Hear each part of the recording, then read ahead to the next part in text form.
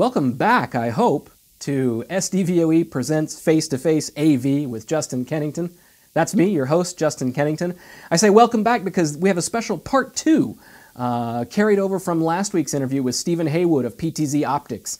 Last week he told us a little bit about internet broadcasting, how that industry and its technology has evolved, and he shared some tips and tricks for how to make the best internet broadcast that we all can. Now we're going to dive in and see Stephen's own studio. This is something he built in his basement, but I have to say it's a lot cooler than most people's basement AV setup. So without further ado, let's cut to that part of the interview where Stephen and me take a look at his studio. Why don't we dive into your studio a little bit? You talked about, I forgot how you said it, but I've noticed as we were playing around a little bit before we started recording and some of the things we're going to see, I can see, you talked about it's like riding a bicycle for you. You look like someone who has 14 years of experience built into this studio that you've now constructed. Now you've got all of your favorite buttons, you know exactly where you want them. So when you need to call up a comment on the screen, it was like, boom, I know where that button is. I think there's a really cool like human experience element that's a big part of this that leads to how you built the studio you built. So show us around if you can. Yeah, no, absolutely. So when you say about that, just for the premise of everybody, I do a retro video game show as well as modern video game, home arcade. So you're going to see a little bit of that when I show this. So if you're wondering, nothing's turned on right now. But this is what you would see when you come down to my studio. Pardon my... I got to have my Christmas Star Wars down at the bottom. They guard the studio. I'm going to guess that the majority of our audience is comfortable with Star Wars figures. So this is a camera that I have positioned back there in the arcade area where I can switch it around, but I have it shooting up here. That's why it's kind of wonky a little bit trying to shoot through stuff. When we bought this house, this was a traditional bar that they used. And when I saw it, I was like, wow, this is a broadcast table, whatever you want to call it.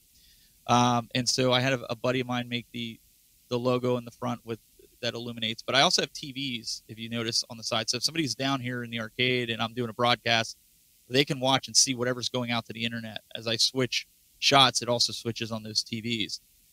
You'll also notice on the left side of your screen, I have monitors hanging. Those are my confidence monitors. Those are the monitors right out in front that I'm looking at next to my cameras that are all mounted to the ceiling. So all the cabling goes up and through the drop ceiling. And that's where above. when I feel like you're looking back at me, or the audience feels you're looking at them, those are the monitors you're looking at, right? Exactly. I can kind of see them out of my peripheral vision. If I need to kind of just glance over at them to make a switch or something, just to make sure I'm on the right shot. A lot of times I can feel around on the TriCaster. We'll get to that. Let me see if I can kind of move this around here. You can see I have 2 monitors. It's hard to see the cabinet there. I'll get another shot of that. On this side, I have a fill light, which you won't normally see if I don't show it on this shot. This basically just lights me up to get rid of the shadow of anything. Like I have my HVAC system here, which they built in. It's all covered and whatnot. I have acoustic foam because I'm kind of like in a cave area. It's higher here than it is my here. HVAC is right So with there. a lot of that stuff, you get a lot of noise. Yeah. So I put some acoustic foam there. Also helps if you are tall and you bump your head. But I have that kind of set up there, and then I have studio lights out front. We'll kind of get to that. But you'll notice my background here. You know, a lot of people ask, is that a green screen? No, that's actually a TV. And so, like, I can actually switch it to anything I want in real time. And I figure, you know, setting it up with a TV, it's cleaner. You don't have the artifacting. So I have that set up there. Isn't there an issue around is kind of what shooting a camera at a TV, and if their frame rates don't match up exactly, you get like more effects and things? Is that something you had to solve, or something that doesn't affect us at this level somehow? No, I haven't had that. This is a 4K TV. I got it for, you know, a couple $100. You know, it's not like anything to ride home about, but it is 4K. The biggest thing, and I don't know if I'll be able to show it. I might be able to show it with the other camera. There's a trick to setting the TV up so you don't get any kind of glare off of it. As you can see, it looks just like a superimposed video, right? You're not getting any light reflection off of it. You're not getting anything. There's tricks to it, and I can kind of show some of that here in just a few seconds. This is the console I work off of. So I run a TriCaster TC1 from NewTek. I have a total of 16 inputs on this. I have 8 here, and then I have the other 8 up here on my Stream Deck. My Stream Deck is another control surface that you can run with, just like vMix. You can run it with any of the other software solutions. But I run a special program called Central Control, which allows me to control the TriCaster and vMix from the same controller right in front of me. So I can start the stream. I can switch between live and reruns. I have reruns that run 24/7 for my Roku channel. I can hit this button and I can pull up a lower third, just like that. Where on here it might be a little bit more difficult, or it might be a critical graphic where you got to press 4 or 5 buttons to accomplish it. I've condensed it down to 1 button to just simply press it and pull it up. So I have about 4 mice sitting here that you can't really see, but so they control the different computers we'll get to. I also have a preview. Yeah, there's the other one's way under here, but I'll kind of show. This one here has a monitor that's connected to my PTZ Optics SuperJoy. So any of the cameras that I press a button, like if I want to readjust it, if I want to zoom in, I could preview it without messing up the TriCaster interface. And I'm pointing over here because that's where the monitor is for that. And I'll get a better shot for you guys here in just a second. As you can see, I even drilled holes through the table to bring the cabling up. Again, I kept everything clean as much as possible. There's a hole right behind there. You can see with the grommet protector, keeping everything as clean as possible. Let me go to this camera shot so you can kind of see. So this is kind of what I see sitting here in the cockpit. I've got a MacBook Pro here. This is the computer. As you can see, it's within arm's reach. I can do whatever I need to do, sometimes without even looking at the screen because of tabs. Anytime I pull up a web browser or something like that, showing a web browser that's on this machine. This machine's an old MacBook Air, but it brings up comments. Any kind of comments that I want to display on screen, I can look at it. It's right in my peripheral vision. I can click on it and be like, oh, okay, I want to show this or I want to show that comment.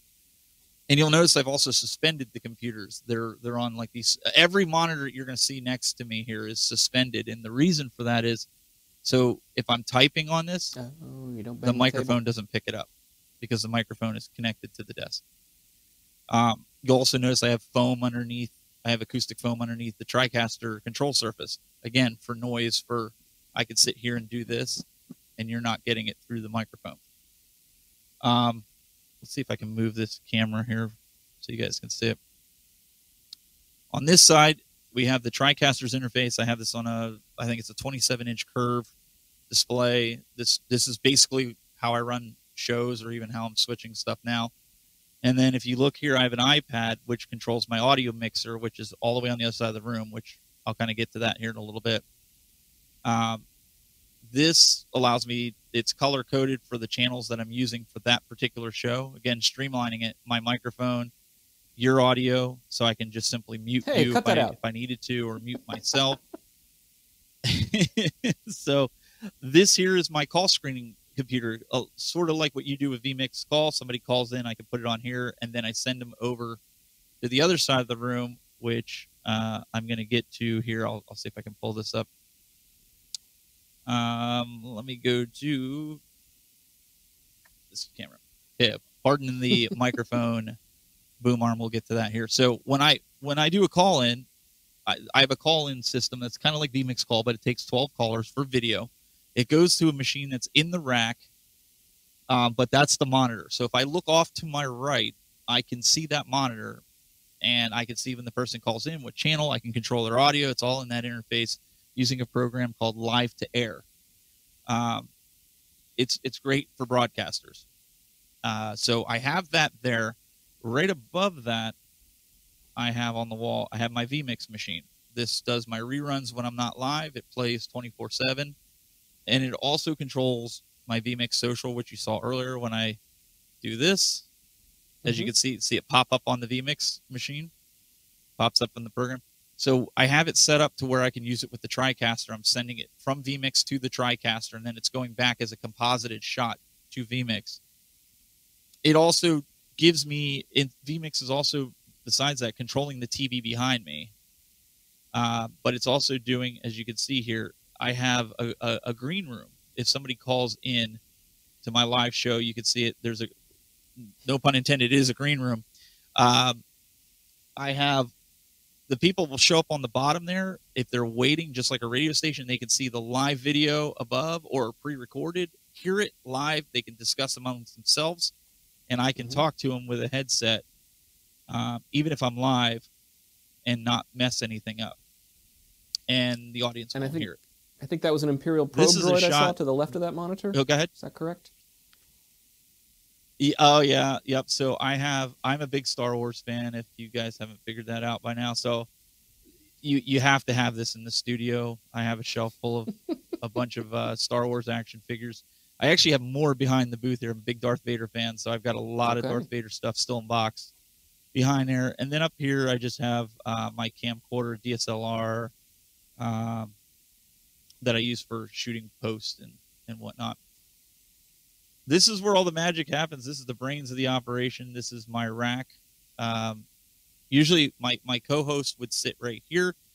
I actually have a backdrop that's up on a shower curtain rod right there. Okay, yeah. That I can literally pull down, and it makes them look like they're in a different room. Again, doing that on the cheap. I have a PTZ Optics camera right up above that gives you this shot. But on this rack, I have a Wirecast. I used to run Wirecast a lot, so I have a Wirecast Gearbox, which is another software solution. Right now, I'm running vMix on it. It's doing a lot of the, like I said, a lot of the processing and heavy lifting. I have back when I was using SDI, I'm doing everything NDI. I have an AJA SDI router control panel, so I could press any of those buttons and route video signal anywhere I want in the studio that I have connected with the SDI. The live to air system that we were just talking about is right there in the rack. That's the big machine there. The AGA right below that is the actual router. And then if you have all this gear, you got to have a patch bay switch so you can turn everything all on and turn it all off in one spot. And then I have rack fan there. I also have I have another set of rack fan behind it. So I'm blowing air in and blowing air out at the same time to keep airflow going over all these machines. And then there you can see the TriCaster, which is what I'm running now, the TC1 from New Tech. Let me kind of back this out. Here you can kind of see across the front on the back side of this, the mounting that I have. They're all on these brackets. Everything's suspended off of here. You can see even over here, my monitors, nothing is sitting on the desk. Even this stuff here, you can see. The TV, let's see if I can get a good shot of this. If not, I might have to go to another angle. One of the things with the TV that you have to do, in fact, let me go to the other shot here and see if I can't get you a better shot of the TV. I don't know how far I can go over. There. So the TV is not sitting flat, as you can see, and it's actually turned sideways a bit. It looks like it's head on, but it's not. One of the big things with using a flat screen and where your lighting is, and I'll show you where my lighting is to tip the TV forward and kind of put it at an angle. And that will eliminate any kind of... Keep those reflections pointed away from the camera. You know, reflection from the lights. Yep. Exactly. So I have two cameras out in front, so I have to make sure that neither of them are going to conflict with it. And you'll notice down here, I have another TriCaster control surface as well as an X keys control surface. Why? Sometimes for some shows, I will stand right back there, like I was talking about with an over-the-ear mic, and put the guest up on the TV, and I can actually control the TriCaster from there using that program central control I was talking to you about earlier, and not need to be sitting at the desk right where I'm at over here. So I could literally get up, walk back here, and I could control anything that I can control sitting down. And you can see I have the acoustic foam all over the place there. And then right out here in front, I think this is the part that you guys, I'm going to do my best here because of that backdrop. Yeah, there you go. You can see you're in that center. I also have an audio meter. Like you were before we started this, you were like, oh, let's check, make sure the audio is coming through. That's why I do that, because sometimes what'll happen is I'll come back, I'll have a macro set up so it kills my audio when a commercial runs, and then I might have forgot to re-enable the audio, and I start talking. That's a visual reference for me to see, hey, I've got audio. We're good. That means the audience can hear it. My PTZ camera, you can see is sitting right there, and then I've got the TriCaster preview program right next to that with a clock. Got to have a clock when you're doing this. Then I have another camera, which is usually my guest camera. If I put a different camera in preview, you can see I have a tally lights above all my cameras. That basically tells the person if it's green, that means your camera's coming next. If it's red, that means you're live. So I have them on every camera. And then they also have a bigger 32-inch preview program, the same thing that I'm getting. So if you happen to be looking at either camera, you get a preview program there. And then over there, which we can kind of get into, is my minuscule setup for live streaming for gameplay. And then I have, real quick, let me see if I can pull this up here. Let's see if this, I don't know if I have it set up. So you'll see there's a camera all the way on the right-hand side. This is one of my favorite cameras. This is my auto tracker. So hang on, check this.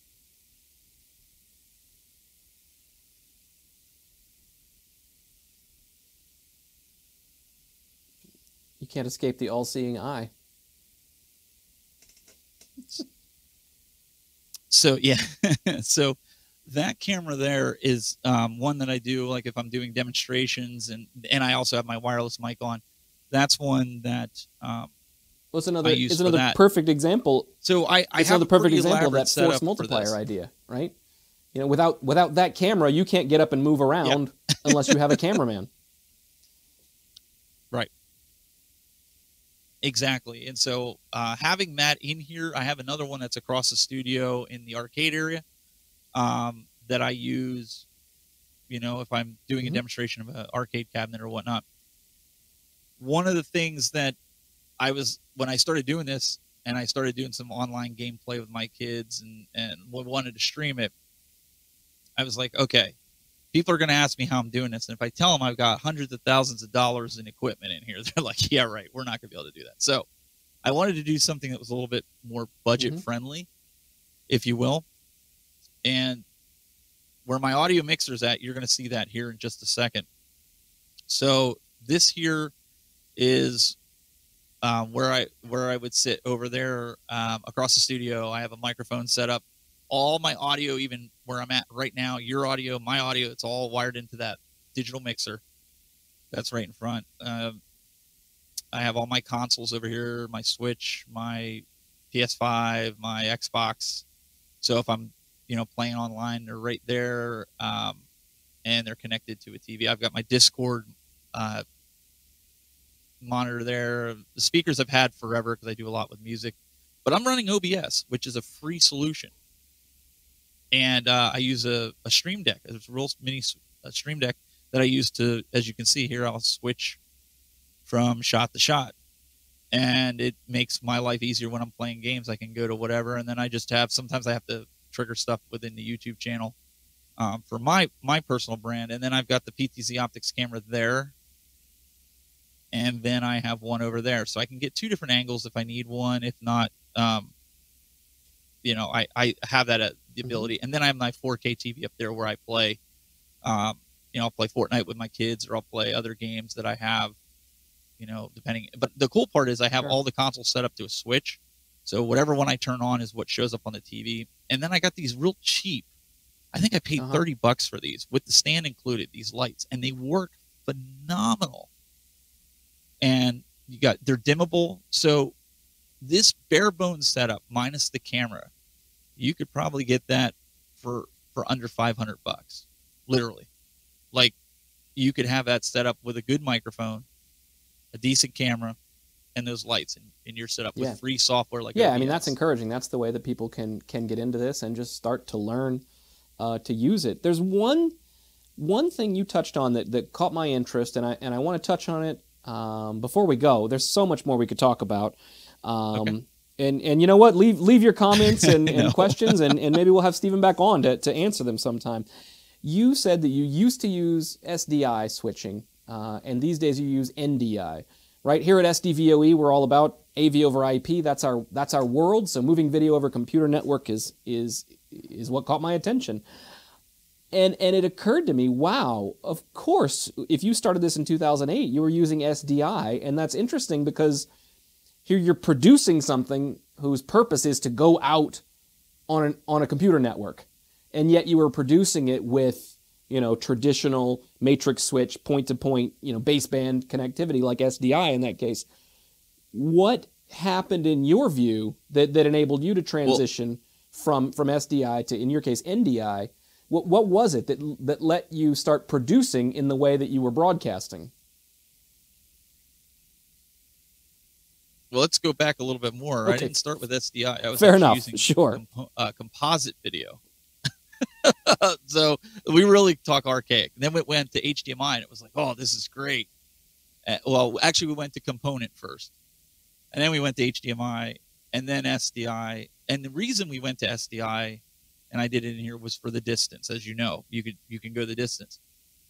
But what opened the door was NDI, Network Device Interface. The company NewTek, Andrew Cross, who used to be this, the CEO over at NewTek, developed this NDI technology, and really opened up the door for internet broadcasters taking a normal Ethernet cable. You can run it to a camera now. It doesn't matter if it's 4K or not. You can get 4K across the network, whereas before you would have needed like 4 or 8 SDI cables per camera to get 4K across. So that really opened up a world, and it allows you to send video just about anywhere. Like you said about the SDI switch, like I literally have to run SDI to different TVs, convert it to HDMI, plug it in. Well, now I can just send it with like a smart TV. I can just send it with like AirPlay or something like that to a TV. Or if, you have that ability, it's already wired up. I can bring video signals in. I can send video signals to OBS over at my desk, or grab that video signal and send it over here just over the network. And that's it's a game changer. My world of Pro AV and thinking about wiring up conference rooms and airports and houses of worship that way, those are exactly the benefits. I don't live inside a broadcast studio or an internet broadcast studio, so it's cool to think about just what a benefit it is there too. Yeah. That's next for me, is to go full on Dante for audio. It's a huge expense, but the value, I mean, for what you're getting to be completely audio independent, if you will, with using IP audio is just, and the clarity. So that's hopefully in the next couple of years I can make that switch over. I say the next couple of years because there would be a lot of work involved in switching me over to Dante, that's for sure. It's one thing to buy the equipment and even to plug it in. It's the integration that needs to happen that I think is where the know-how and the challenge and just the work comes in. At some point, you just have to put the effort. Yeah, and people that are watching this, you have to realize too, I do this for a living. This is part of my job. I have my own brand on the side. I do shows and whatnot, but part of my job is to know how this stuff works for people that are calling up the company that need to interface our product with their product, and they want to know if it's possible or is there any problems. So I'm not telling you to go out, you need to buy all this stuff. But I will say this, that when my daughter had her sleepover a couple months ago, we had a girl that came in here and they wanted to do their own broadcast and stream it out to Facebook to all their friends. I had her running the TriCaster with my setup in 10 minutes. She was switching cameras. She was bringing in remote people. And for me, I mean, you guys might be sitting there going, wow, I was there helping her. I'm not going to lie. I was like standing behind her in case she wasn't sure about something. But it really reinforced to me that, okay, I did set it up in a way that anybody could sit down with any kind of video know-how, could sit down and actually run it. So to me, that was kind of a testament, like, wow, I really got this streamlined to a way that even somebody that's not in this world can understand how my workflow Yeah, that's works. fantastic. And like I said, as somebody who's been on the sidelines of this kind of production, I have a team that runs it for me for some of our live shows and things. But it's great to see how smooth your workflow is. The way you just hit this, hit that, and it's all at your fingertips. That's how it has to work for you to be able to do this as one person and to be able to host it at the same time, right? I'll be honest. I think you're also pretty talented at it, because just the cognitive load of trying to host a show, have intelligent thoughts, listen to a guest, respond to them, and think about, pushing a button to bring some caller into the green room at the same time. Like, wow. You need an awfully good workflow for that to happen. Yeah. Yeah, and it comes from, practice. A lot of people, they'll go in and they'll just do a broadcast and they'll just go. They're like, hey, I got a broadcast tomorrow. I haven't touched the stuff. I haven't even turned on the system. I don't even know how it works. I'll figure it out as I go. You can't do that. When I get a new piece of equipment, I sit here and practice it the way somebody would practice a piano or a guitar. Like when I was learning the TriCaster, I sat down here and I talked to myself. I would sit here, and I'm going to use this as an example here. I'd sit here because I play the TriCaster like you play a piano. I feel around. I know where my buttons are, and I'll sit here and go. I would practice and be like, oh, so John, what do you think about this? I'd practice. I'd cut to John, and then I'd come back to me again, and I'd be like, oh, that's interesting. And I go, oh, Jay, what do you think? And then you can see it says channel 2. And I'd come back, and I would go through the different guests. I'd practice throwing up lower thirds, and I would do this for hours to fine-tune anything and everything. I'd run videos during that just to get that muscle memory to develop it. And so when I was ready for a show, nobody saw any hiccups. They just, oh, you upgraded to a different switching system? We couldn't tell. Yeah, that's what great. I was. That was well. What I Look, was here's going the stuff we didn't touch on, and like I said, leave a comment, leave a question. What kind of software do we use for this? What happens when the feed leaves your studio? How do I get it out to Facebook and YouTube and LinkedIn and all those places at once? I'd love to hear more about that stuff. What are some tips even more tips, I should say, for people who want to get started? You showed us the small scale setup you've got, talked about audio quality, everything. That's all great. Leave us your comments, leave us your questions. Stephen, this was awesome. This was so informative for me. I don't know if anybody's going to like it except me. I think they will, but I had a great time. So thank you for showing it to me. Tell us the name of your show so people who want to connect with you can go find it or find you somewhere else. So pretty much anywhere on the internet, I'm the Tech Buzz. You can find me. My online stuff, the Tech Buzz Gaming. You go to youtube.com/the Tech Buzz. You can find videos that I have for that space, tutorials, things like that. Even broadcast stuff is on there. So yeah, if you Google that, you'll find it. Thanks so much for joining us. Let's do this again sometime. I need to get some more tips from you. I did not show my studio after you showed yours and gave that lecture on cable management. There's work to be done. But thanks again, and thank you for watching.